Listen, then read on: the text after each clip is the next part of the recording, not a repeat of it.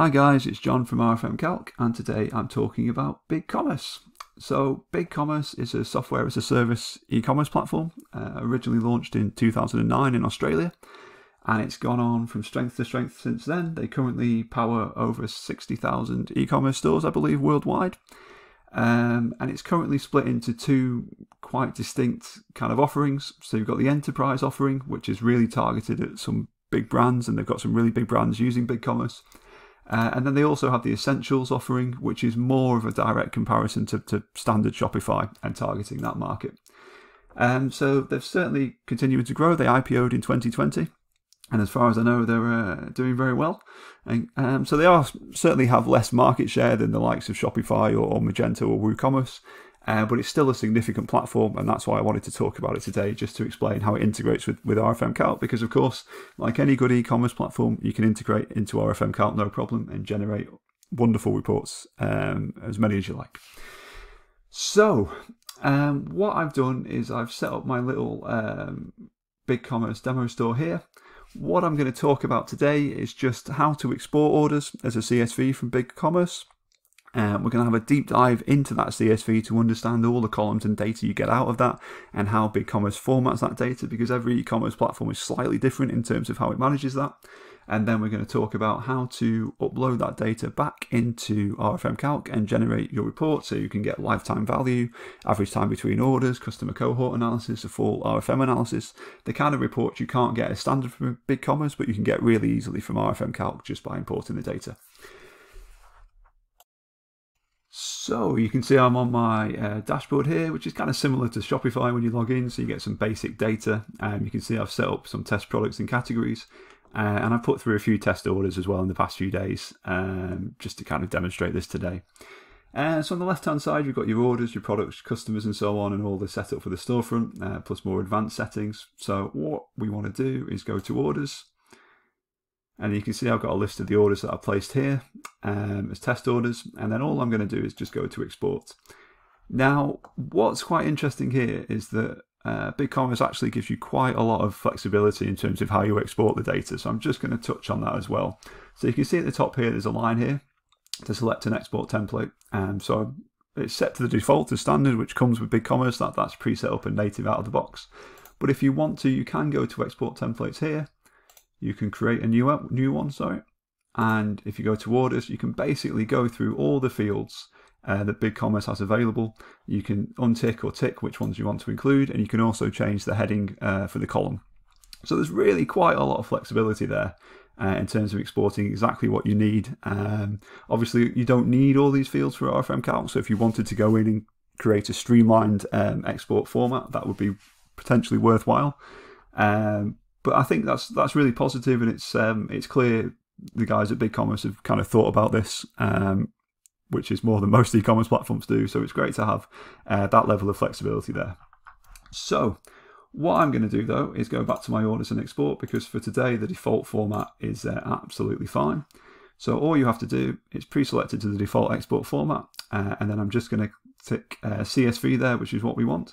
You can save it on the server as well later, but because obviously, as you've seen, I've only set up a few test orders, pushing it straight to the browser is absolutely fine. So I just click continue here, and then you've got to click another link just to click export. And then it gives you a little progress bar there, and you can see my order file is now ready. So I just click that, and then I can save the file. Simple as that. So I've now saved my file, which I'll talk through in just a second. Just one other little bit I wanted to touch on before I forget as well. As well as exporting all the orders, you can go to your order screen here and just select certain orders to export as well. So you've got an export under the options there as well. So that's, like I say, it comes back to BigCommerce really having quite a lot of flexibility in terms of how you export orders, which orders you export, which is really great to see. So now that I've exported my order file, let's have a little deep dive into what that looks like. So I've got this open here in Excel. So as you can see, there's quite a few fields. I'll run through all of these, all the key ones anyway. But just to kind of give you that top level overview of the architecture, the first thing to note is that orders are exported oldest to newest.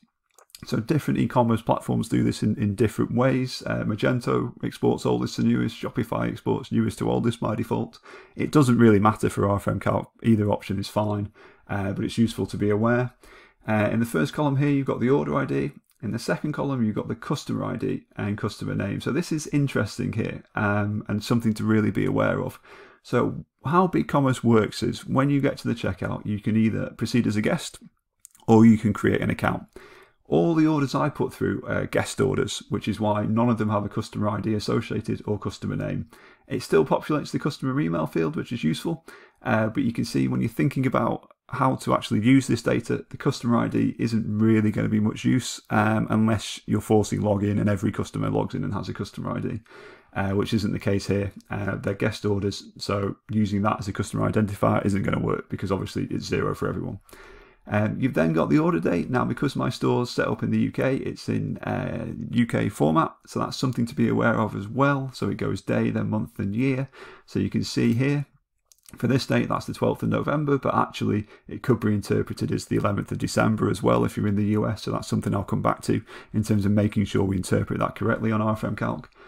We've then got the order status, so you've got a few different statuses possible. Completed is basically when the order's finished, and then I left this order as awaiting fulfillment, so that's been paid, but not actually shipped out yet. So there's quite a few statuses that BigCommerce comes with out of the box. You've then got the various different subtotals, including tax and excluding tax. So this doesn't include shipping, but it's just the product cost X and including tax. And then the tax total, and then you've got the shipping cost, including tax and excluding tax. So you can see for all my orders, I put them through with free shipping. But if there is a shipping cost, that'll show there. And I think it's worth noting as you're probably picking up, the default column titles are actually really, really clear. So again, BigCommerce have thought about this. They've made this nice and clear. And again, you can, as I explained earlier, go in and create a custom export format and change these if you need to. Obviously, for RFM Calc, you don't. You can just map whatever's there. But it's, you know, it's one less headache to have nice, clear column titles, I think. So moving forward, you've got various other columns for handling and store credit and gift certificates and so on, which aren't relevant for today. You've then got the order total. So this is the same as the subtotal, but including the shipping. So it's, but I think minus any discount codes as well. So you've got a nice clear order total there, including tax, excluding tax, the payment method, the total quantity they've ordered, the date it was shipped, the currency for the order, which is useful as well. On BigCommerce, the client can leave, or the customer I should say, can leave a custom message. So I've just populated a few here just to demonstrate that. That then feeds through to the CSV. You've then got the billing details in terms of name. So BigCommerce splits the first name and last name, which is useful. Company, and then the various address fields, and phone as well, and email. You've then got the shipping details. So even if these are exactly the same, which they are for all the test orders I put through, BigCommerce will still repopulate them in the shipping fields. So it's all the same fields again, but for shipping. Now this is quite interesting. In this column, product details, you've then got details of all your products. Now, different e-commerce platforms handle this in different ways. So some platforms like Magento on the default CSV export doesn't export any product data at all. Other platforms like Shopify do export the product data, but what they would do is they would list each product purchase on a separate CSV line, all with the same order ID so you can tie it together. BigCommerce by default just puts it all on one line.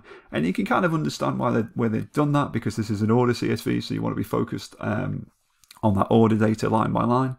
But if you're after product data, it does make it a little bit more difficult to actually dissect. For RFM Calc, it's fine because we're focused, all our reports focused on the overall order rather than individual products, so it doesn't make a difference for RFM Calc, but it's just useful to know how BigCommerce exports that data. And then finally, we've got a few extra little fields here in terms of the channel. So you can have different channels that go into your BigCommerce order list. So for example, Amazon could integrate with BigCommerce and that would show as a different channel. But here, obviously, it's all come through the website, so the channel name is just the test store I've set up. Cool, so that's a little bit of a deep dive into the CSV file. The next thing is to upload this file into RFM Calc. So, going back to my dashboard here, now I'm just going to go to RFM Calc and create a new test project. So we'll just call this test big, if I can spell BigCommerce.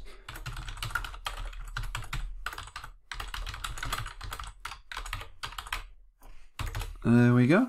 Now the default project currency is GBP, which is fine because I've set that up for my store to run in pounds. Now for the order date, as I mentioned, because it's in the European date format and because you could interpret those dates either way, if I just go back to the file here, for this one here, obviously that's the 12th of November, but if you were looking in the US, you might think it's the 11th of December, and that's very, very important for RFM Calc that we're putting the correct date in. So we're going to force the European date interpretation, which will solve that. As I mentioned, the date ordering in the CSV is oldest to newest, but auto is absolutely fine. RFM Calc will work that out. And then that's it. We've set up our project.